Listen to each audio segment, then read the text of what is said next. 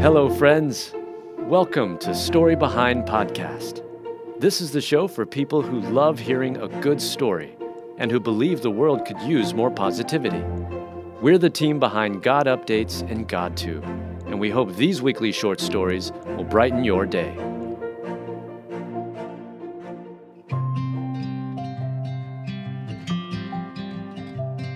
Jeanne Robertson dies unexpectedly at age 77, and the beloved comedian's family needs prayer. Written by Mel Johnson.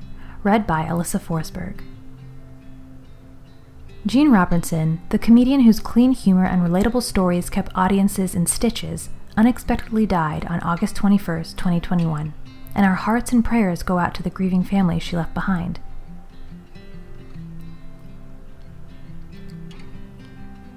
God certainly blessed Christian comedian Jeanne Robertson with an incredible sense of humor. She shared stories from her personal life, and they never failed to have everyone laughing. Her wholesomely hilarious stories often involve the antics of her son and husband, affectionately nicknamed Beaver and Left Brain respectively. And these engaging tales brought laughter and joy to so many all throughout this amazing woman's life. Born September 21, 1943, to Jim and Cora Swanner, Jeanne Robertson spent most of her life in North Carolina. She began competing in pageants and even won the honor of representing her home state in 1963. Jeanne Robertson as Miss North Carolina then opened the door to winning the title of Miss Congeniality at the Miss America pageant. But Jeanne was more than just a pretty face, and during her time as a beauty queen, her passion and talent for public speaking flourished. People started talking about how funny I was, and people wanted to hear me speak, she said of her days in the pageant circuit. That year I had to drop out of school because there was so much. I gave over 500 presentations that year. At first, public appearances for Jeanne Robertson, the comedian, were only sprinkled in on the weekend.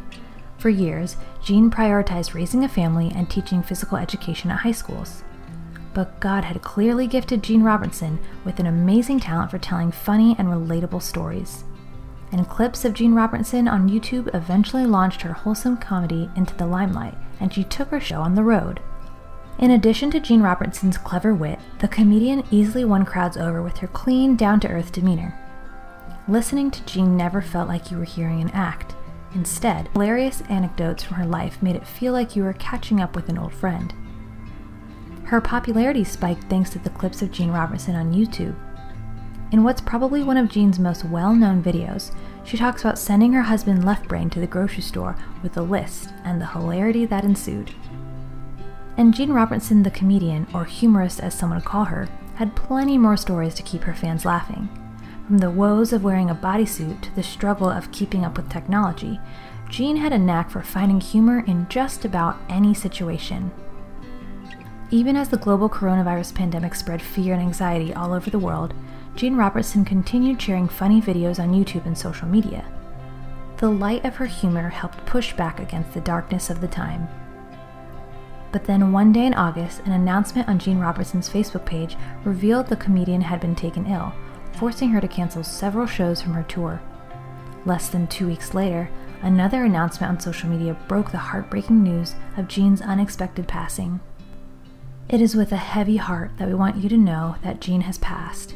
She had some health challenges lately, but this was unexpected, the update read. Jeanne Robertson passed away at the age of 77 in her home in Burlington, North Carolina. The loss follows soon after Jeanne's husband, Jerry Robertson, who passed away in June of 2021. And according to her son, Bailey Boline, the cause behind his mother's death remains unknown. The devastating news shocked fans, but it hit especially hard for the loved ones Jeanne left behind. And we ask that you lift her grieving family up in prayer. While Jeanne Robertson's life here on earth may have ended, her eternal life has only just begun. As Christians, there is comfort in knowing she is now with her Lord and Savior, and the legacy of laughter left by Jeanne Robertson the comedian will remain for years to come. Jeanne truly had a gift when it came to putting a smile on people's faces. Check out a few more hilarious Jeanne Robertson stories in the show notes for you to enjoy.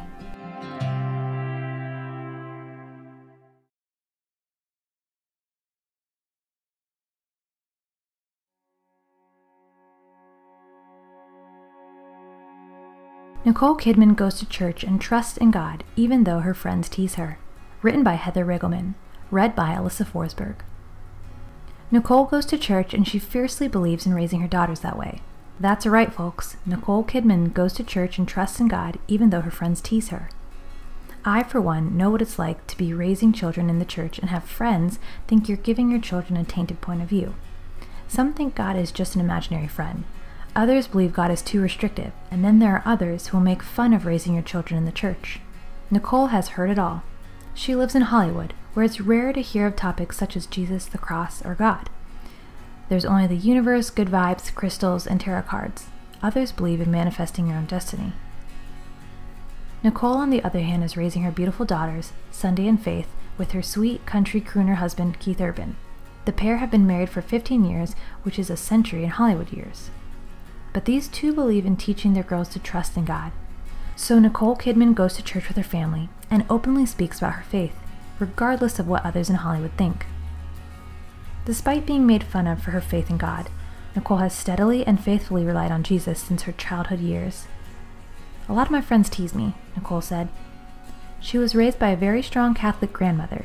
At one point in her life, she even considered becoming a nun. Can you imagine the big screen with Nicole and the light she shines for Christ for all to see?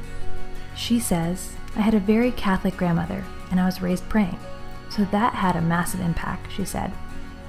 "I wouldn't say it's absolutism. There's constant questioning. I am a willful, feisty girl. For me, it's very important that I don't have judgment. My dad would always say, tolerance is the most important thing." And that is how she is raising her daughters, Sunday and Faith, to know and love Jesus. Can we all just take a moment to say, "Mama, we got it, and we stand with you."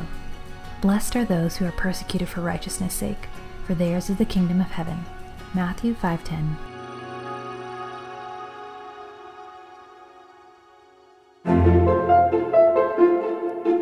Thank you so much for listening to Story Behind Podcast.